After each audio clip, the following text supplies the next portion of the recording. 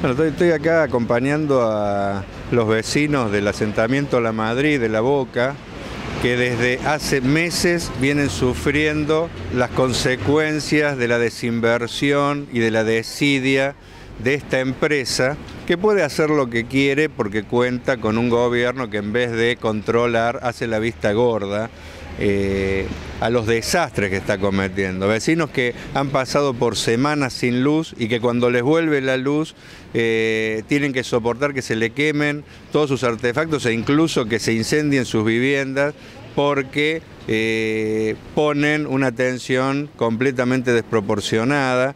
Y nadie se hace cargo, ni las autoridades del IBC, ni las autoridades que tienen que controlar a las empresas y por supuesto tampoco la empresa. Y bueno, estamos acá por el tema de la luz eléctrica, que hace 24 días que estamos sufriendo altas tensiones y baja a la vez. Tenemos solamente una fase, ya algunos vecinos sufrieron pérdida de electrodomésticos y lo más grave, un incendio en el asentamiento, que va tercero del año. Son 3 ya que este año por culpa de Edesur que no se hace cargo del asentamiento y de muchos barrios de La Boca en general, así que venimos a hacer reclamo para que los gerentes de Edesur vayan y vean la situación, cómo está y bueno, porque al llamado que estamos haciendo nunca aparecen y ahora estamos haciendo esto para que pongan las pilas y que se vayan al asentamiento y vean la situación de los vecinos y que no esperen otro incendio y que haya pérdida de vida humana. En menos de 3 meses hubo 5 incendios más o menos,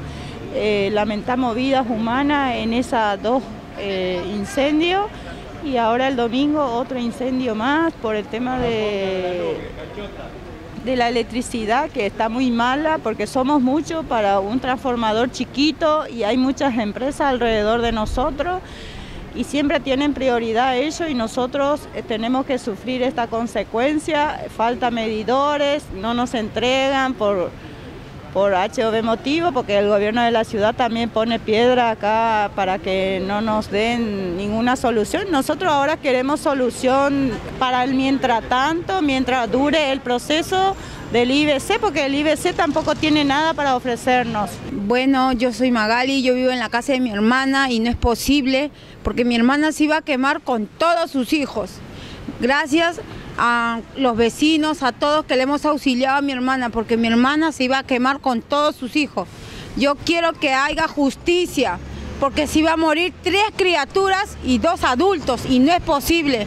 Quiero que el del sur que ponga la caja de luz, por favor. Ha habido 3 incendios en La Boca. Pido, por favor, como madre de familia, que soy de 6 hijos, por favor. Solamente quiero que se pongan la mano al pecho porque mi hermana se iba a morir con sus 3 hijos carbonizados, mi hermana y mi cuñado, por favor.